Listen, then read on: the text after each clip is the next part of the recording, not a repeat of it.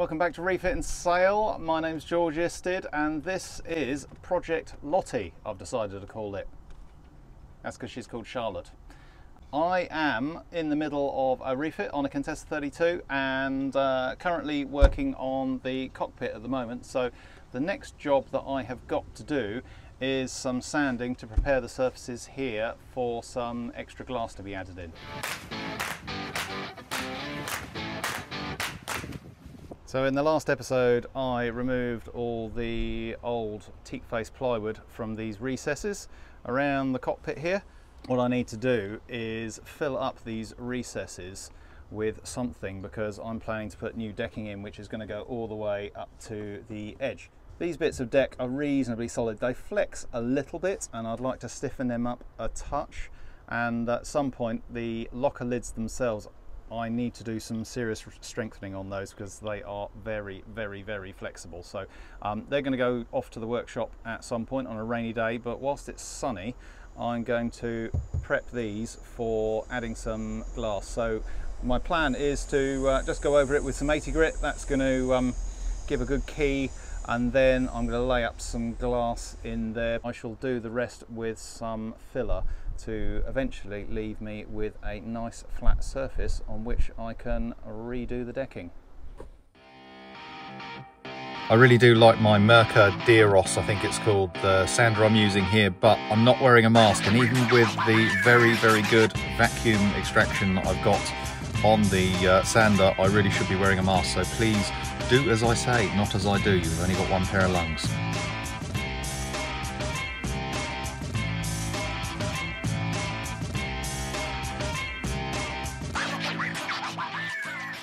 I've just had a bit of a tidy up and you can see I've finished all the sanding here. So getting into the corners was easy with the Dremel and a bit of hand sanding, but in the two panels at the front that were refitted on Sikaflex or Sabatac or some other rubbery sealant, I need to remove all the rubber because the epoxy is not going to stick to that at all. So so the surfaces are pretty much all prepped for me to put some glass in.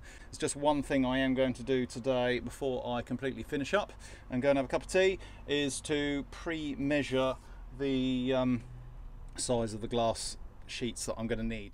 It's time to cut up some glass now. I've got my measurements. I'm going to be using some combi mat, which is this stuff. It's biaxial on one side and it's got CSM on the other side, and it's kind of sewn together. So I just need to get cutting. One of my most useful tools I bought fairly recently before I went sailing was an electric cutter. Saves so much time. It's fantastic. If you're doing lots of glass work, go and buy yourself one of these. They're brilliant. Right, so 19 by 35.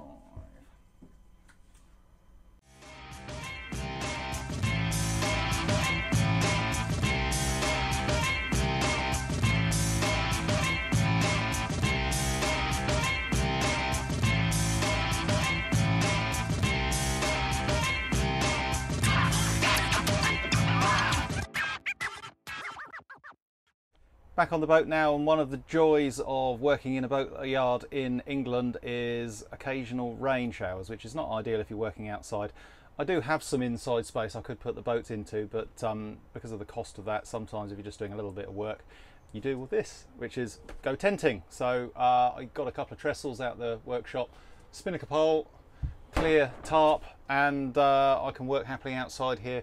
Also means I can take the locker lids back to the workshop and not have to worry about wet getting into the boat. So I was thinking about making temporary covers for the lockers, but it saves me doing that, and now I don't have to worry about the weather at all. So what I'm going to do next is wipe down all the bits that are going to get some glass added to them with some acetone, make sure they're nice and clean.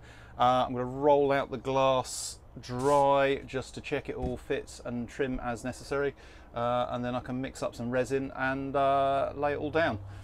There is one essential piece of equipment that I brought from the workshop, and that is my kneeler, which is designed for old people when they go gardening. But when you get the wrong side of 40, this is an absolute lifesaver.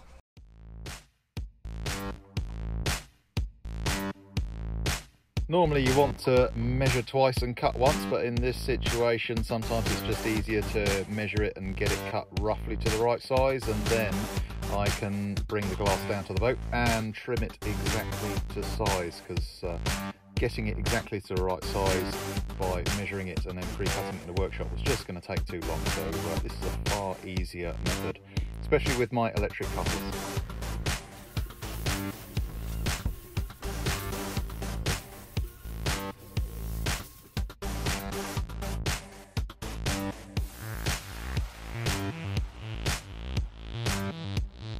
For this piece of work I'm using an all-purpose laminating and bonding resin. It's made by a company called Grit, something like that. I'm not sure that's how you pronounce it, but it's called Ampro, the resin itself. And 3-to-1 mix. It has slow fasteners, hard fasteners. You can put additives in it and use it for all sorts of bits and bobs around the boat. What's quite nice about it is it doesn't blush. You don't get an amine blush on it that you can get on some other resins.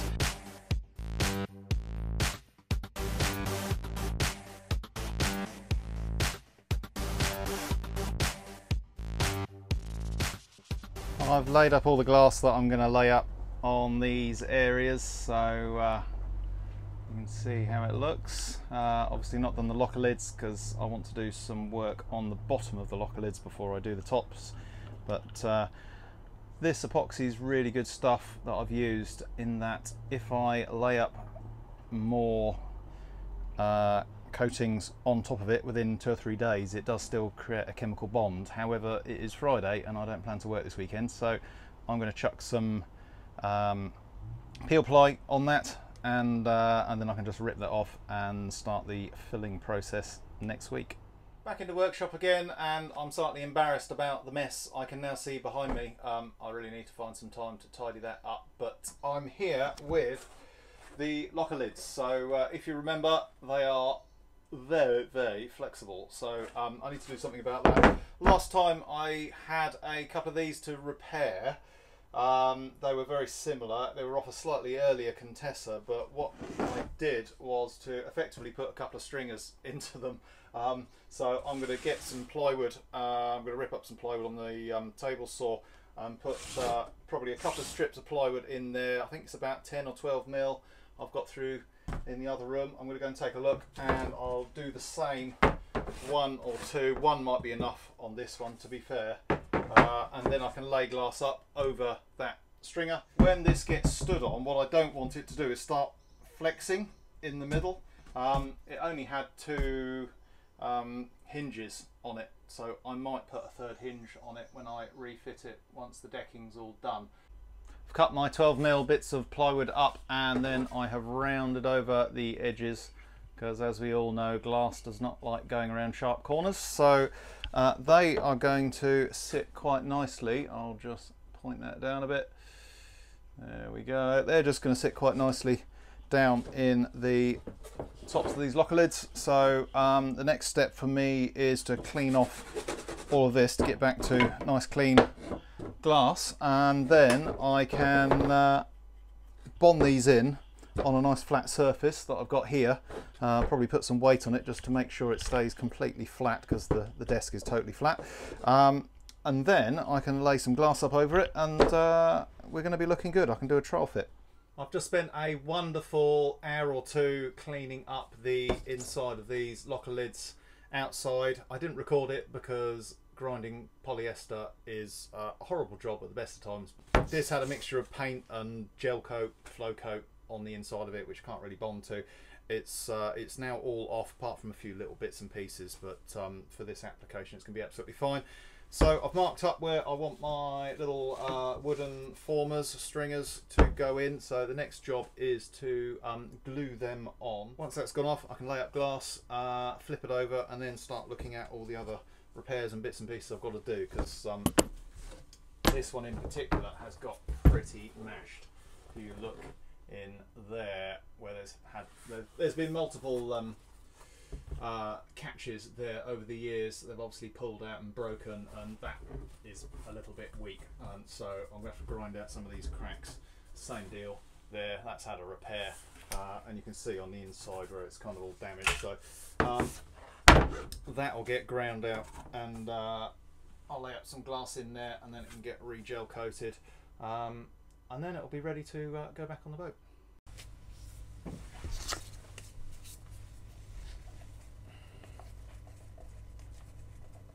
So I'm just mixing up some epoxy.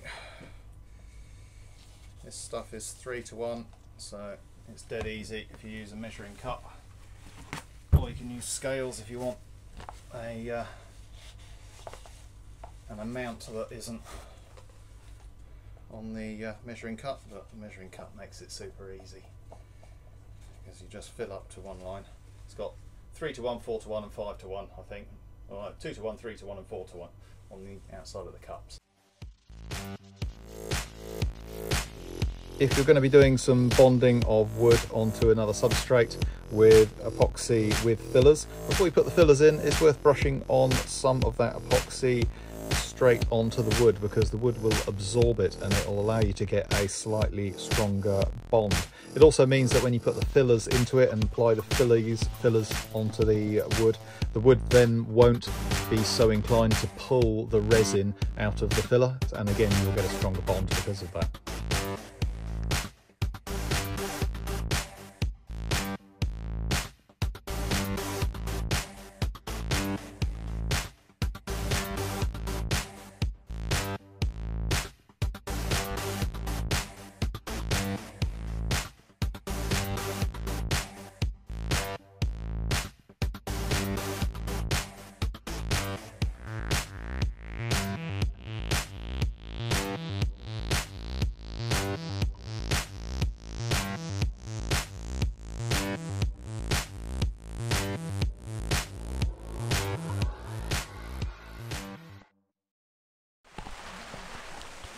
Well, I'm back on the boat, and as you can hear, the rain cover is doing its job. I'm holding the mic up just to speak over the top of the rain. So I'm going to remove this peel ply that you can see here, and then start filling in these pads with some epoxy mixed up with some low density filler.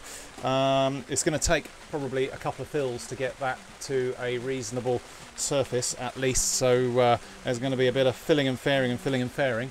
But first of all, we have the very pleasing job of pulling off the peel ply, which is really quite nicely satisfying for some reason.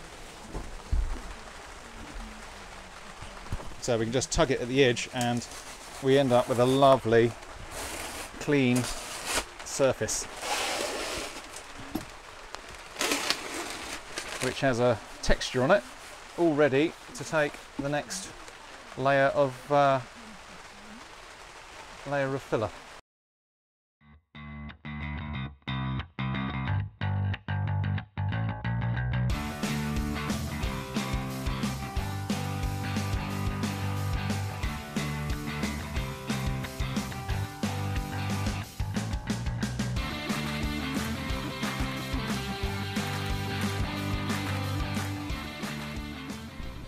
As you can see behind me, the first fill is now done, so I'm going to jump in the van after a cup of tea and head back to the unit and see how the locker lids are doing. This first fill doesn't need to be perfect. I'm going to give it a buzz over with a sander tomorrow just to flat it all down and see how it's looking. It will need a second fill definitely.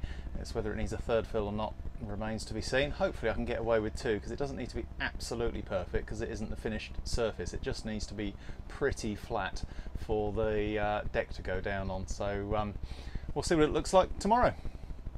Taking the weights off the locker lids, and these have stiffened up just with these little bits of plywood considerably. So that's all good. The next job is to cut up some glass, so I've had a quick measure up to work out how much I need to lay up glass in that direction across these wooden stringers. I don't think stringers is really the right word. Strengthening pieces, formers, whatever. Anyway, they do the job, so I just need to cut some glass up and then I can get laminating.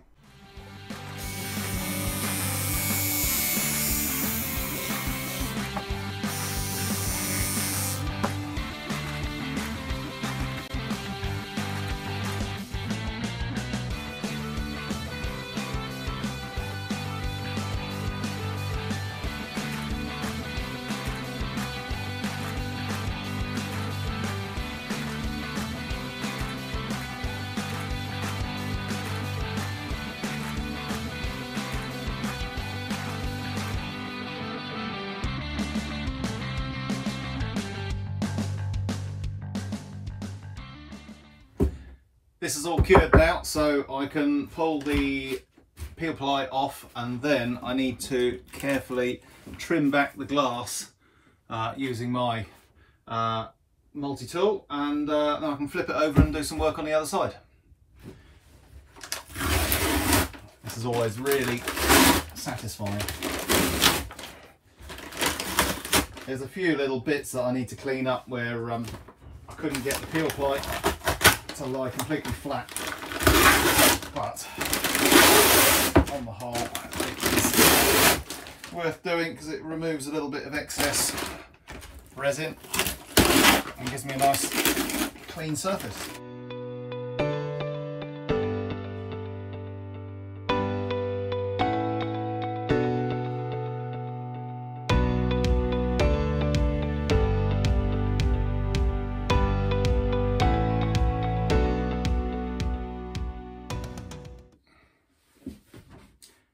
I've given these a little trim all the way around, and actually, having tested how stiff these are now, there's a huge amount more structure in them.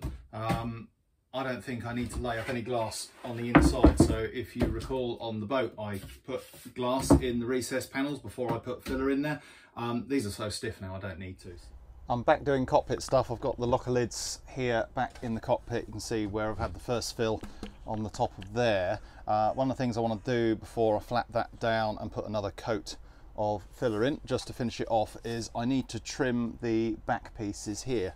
And I knew I'd have to do this because you've got the lip that is around the locker lid. I'll just take you down so you can see there's a lip here which just stops some water getting down when you have a wave over the boat or lots of rain. So I just need to trim those stringers back very slightly, and I wanted to do it afterwards because then I can get a really nice kind of snug fit down on the top there. So I just probably got to take these edges off, and what I can do is by putting it on there and kind of moving it around a little bit, it will leave a little mark where I need to sand take some material off. So just there and just there.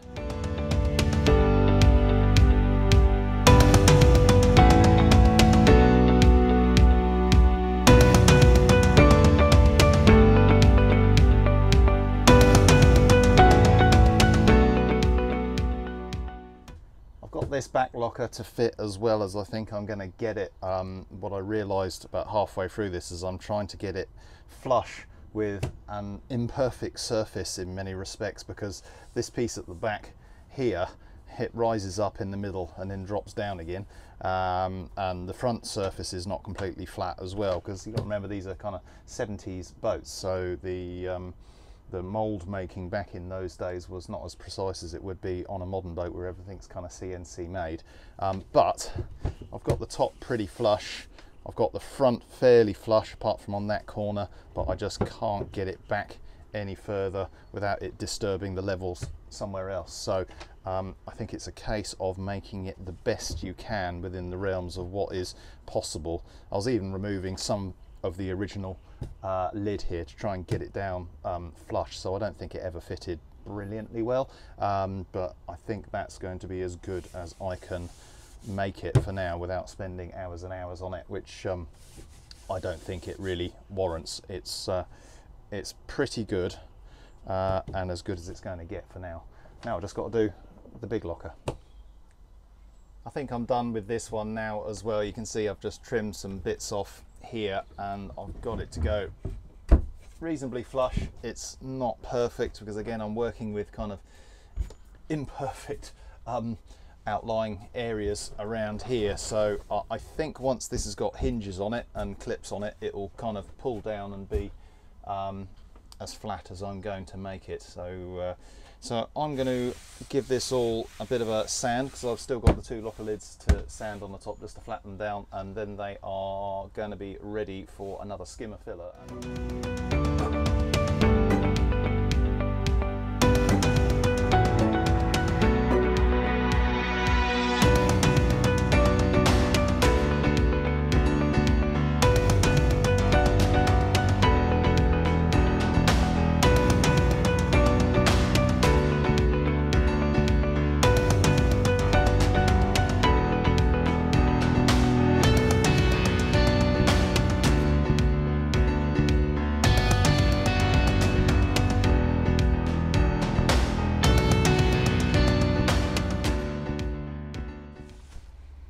If there's one thing you do a lot of in my line of work, that is sanding. So I'm back in the cockpit. This is the second fill you can see behind me, and I just want to flat it all down. So I've pulled out my shorter longboard.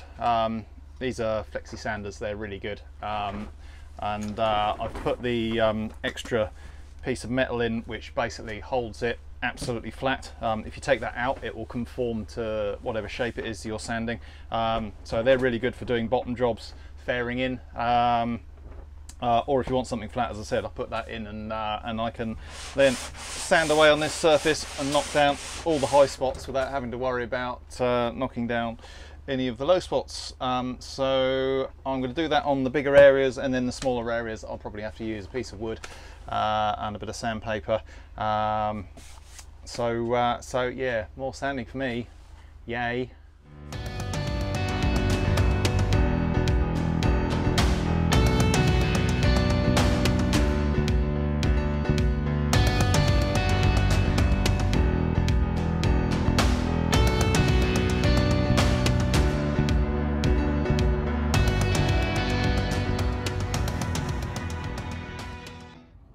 That's the sand of the second fill done on the cockpit. It's got the odd low spot, but most importantly I wanted to knock down any high spots. I think that's probably going to be kind of okay for now.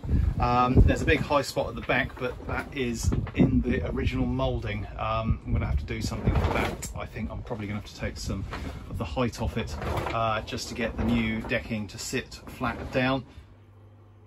As you can see here, I've just ground back the damaged area that I highlighted previously on those 4 bits of locker lid, and I'm going to lay up a little bit of glass. So I have pre-cut some little pieces of combi mat again, so I'm going to wash those in there with a bit of resin, and then I can sand it back again once that's all gone off, and then look to get some gel coat which is the right colour, and finish them off, and they may end up looking rather like new when I'm done.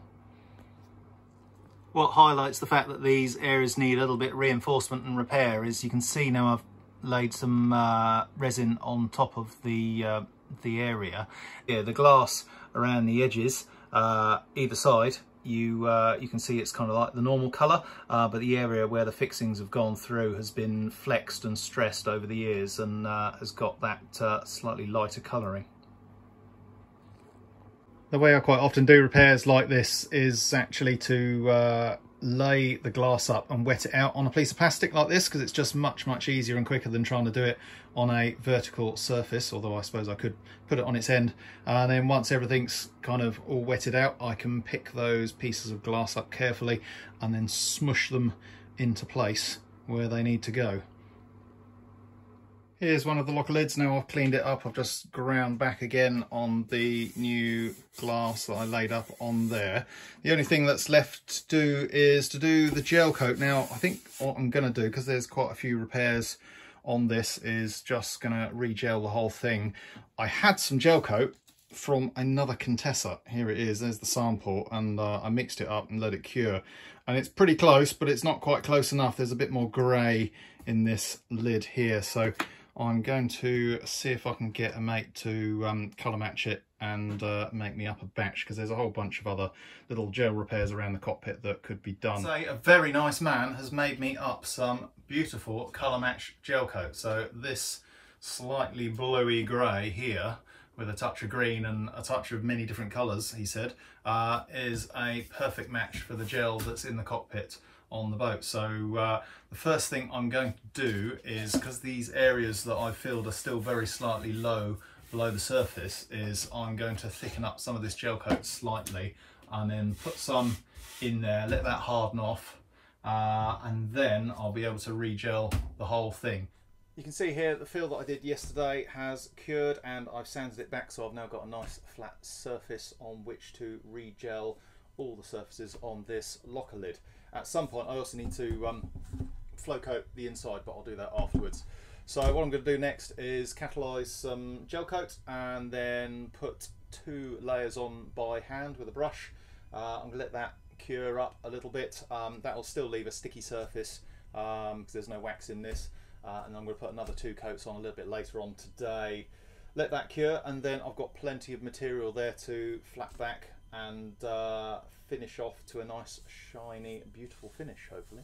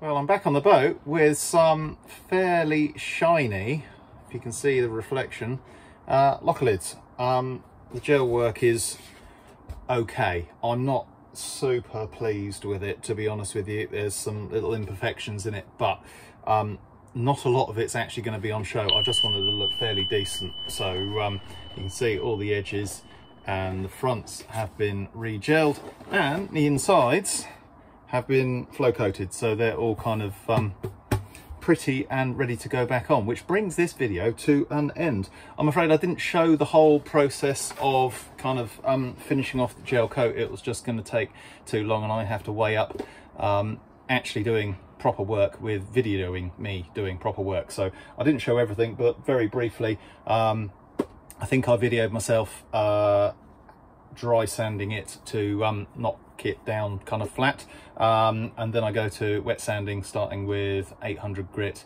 1000 grit, 1200 grit, and then it gets polished with the machine polisher and some heavy duty compound, and that makes it all nice and shiny. So yeah, it's been a nice little project. I'm very pleased that this cockpit, I can say, is kind of done in terms of it being ready for some decking to be put on, which will be the subject of a separate video, but I've been getting on with lots of other stuff whilst I've been doing the cockpit as well. So watch out for the next films, and thank you very much for watching. I hope you've enjoyed it, and I'll see you next time.